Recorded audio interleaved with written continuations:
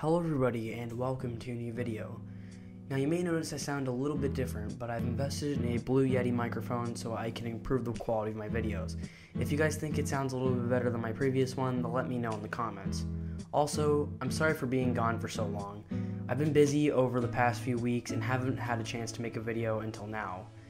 Anyway, let's get on to the video. What you see here is the Radeon X1650 Pro, specifically the AGP variant. Released in 2006, it used the R500 architecture and makes use of 12 pixel shaders, 5 vertex shaders, 4 TMUs, and 4 ROPs. For VRAM, it has 512 megabytes of GDDR2. One disadvantage about this particular card. The GDDR2 is clocked at 700 MHz with a 1400 MHz effective clock. The GPU itself is clocked at 600 MHz and uses the 80 nanometer process. The card originally retailed at $99 US, but the one I found here was just $29.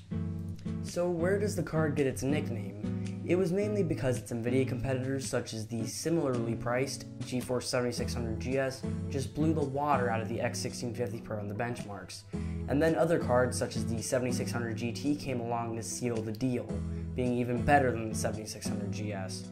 At this point, customers opted to go for the NVIDIA mid-range cards because they were just the overall better buy.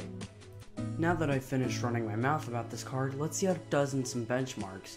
The test system is using an Intel Pentium 4 with hyperthreading clocked at 3 GHz and uses 1 1/4 GB of DDR RAM. Sounds odd, right? The system originally had 1.5 gigs, but when I turned the system on and tested, one of the RAM sticks died. Unfortunately, I don't have a replacement, so that's all the RAM we have for now. Also, some games' performance hit rock bottom when I recorded them, so some of the footage will be a nice slideshow. Anyway, on to the benchmarks.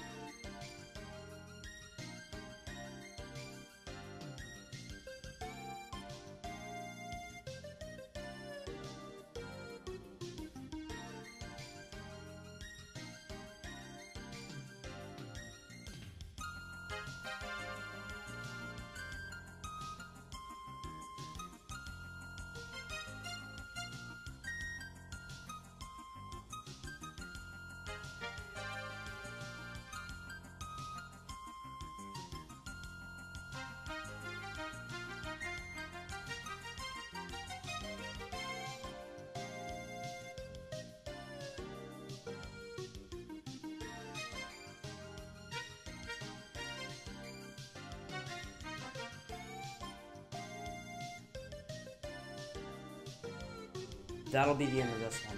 I hope I can improve my upload schedule to where I can upload a whole lot more often. Anyway guys, I hope you enjoyed.